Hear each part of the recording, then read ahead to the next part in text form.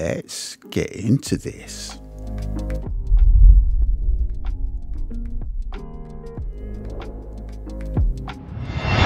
Welcome back to DaCosta Art Design, a creative guide to the galaxy. Today we're looking at the Saturn 8K and the Saturn 3 bed leveling process.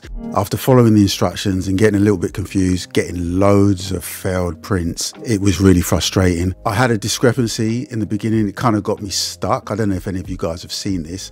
It says touch the up button on the touch screen and the build plate will go up about 100 millimeters. It says touch the up button on the touch screen and it will go up 100 millimeters. So you're assuming by this that you touch it once and it will go up 100 millimeters. It doesn't. And that process of it going up by 100 millimeters is just for you to get your resin into the tank without the build plate getting in the way. That's all it's for. So, right, when I go over to the leveling card, the instructions do say about the same thing, but kind of in a different way. So where are we? Okay. It says press the arrow up button on the touch screen 10 times until the build plate rises to 100 millimeters. Now that makes sense. So I was a little frustrated at the beginning. I was like, it's not working, something's wrong. So make sure you read your instructions properly, or better yet, just watch this video and you're good to go. What we're going to do now is measure the leveling card with my digital caliper. And the reason why I'm doing this is due to the amount of failed prints I was getting, I thought, let me measure the leveling card with my digital caliper and maybe use that as a gauge, well, a comparison to my layer height. And I kind of figured, well, if the first layer is at 0.5, let me see if the leveling card is in fact 0.5 millimeters thick.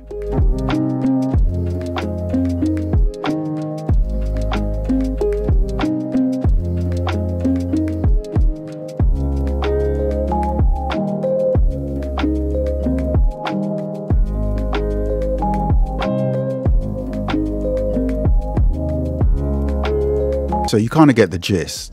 If we move the digital caliper around the card and apply different amounts of pressure, we'll get a different reading, no doubt. So if the card isn't giving me consistent readings when I'm applying pressure, then maybe I shouldn't be using it in the first place.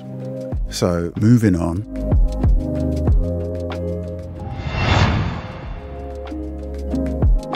Let's get this vat secured. Make sure these are nice and tight and your FEP is super clean.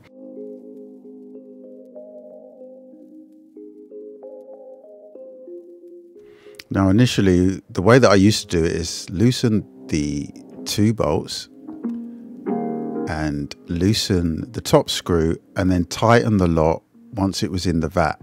And I just kept getting repeated fails. So what I now do is I make sure this top screw is in place, secure before it reaches the vat, and the 2 screws are loosened off.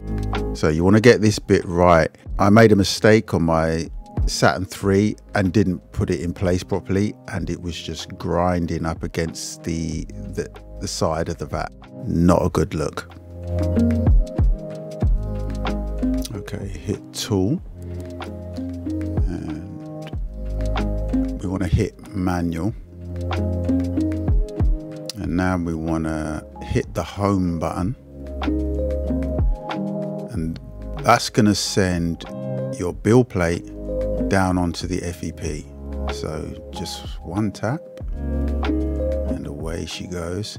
Now just keep an eye from the top to make sure that it lines up and it's nice and square. You don't want a wonky build plate inside the vat. So just make sure it's lined up. Wait for the audible beeps, bobs. Yep. Okay, and just make sure all your 4 corners are nice and secure. You don't need to press down hard. You're not trying to crack your LCD screen. You just want it nice and snug.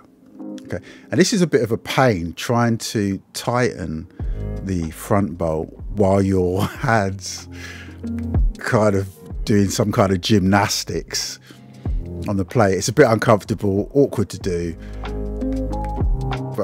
kind of get used to it. Yeah. No, you don't. It's annoying.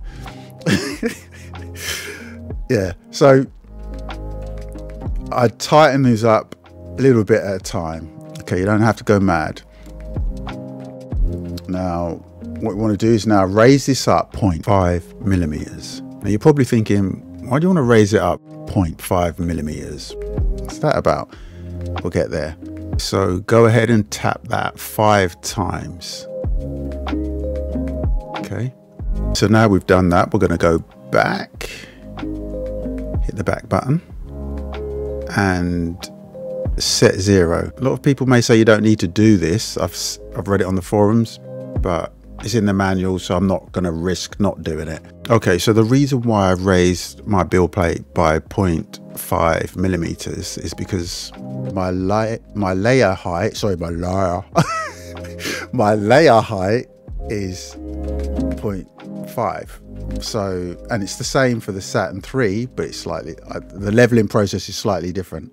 Okay, but let's deal with the Saturn 8K for now. Let's close this out. So now we can go over, we've raised it 5.5 up, we can now raise up the build plate to 100 millimeters. So you tap that 10 times. You can tap it, 15 times if it's not enough room for you to get your resin in there, your bottles hitting the build plate, then raise it up a little bit more. It's not a problem. That's the only reason why you do it, is to create some clearance so you can get your resin in there.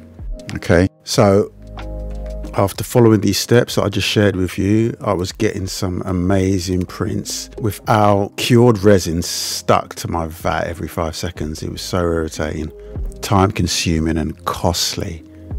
That was the underlying issue for loads of my print flailers. But that's it in a nutshell. You're done. Next up is the Saturn 3 bed leveling process. Now, remember that 0.5 layer height, tap it, 5 times to go up 0.5 millimeters? With the Saturn 3, I tried that and it failed. I had loads of failed prints and it was driving me nuts, scouring through, hoping that I'd find a solution. So in a nutshell, don't raise it up 5 times. It works for the Saturn 8K, but not for the Saturn 3. You simply level the build plate on top of the FEP and you're done.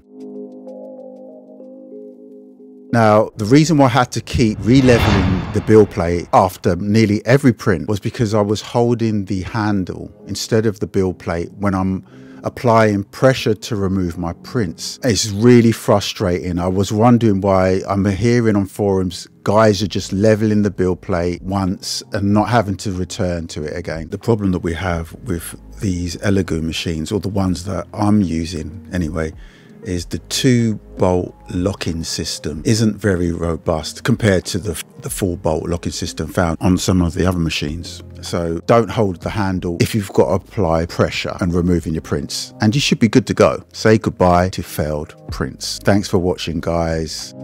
There's so much to learn and so much I want to share. This galaxy is huge.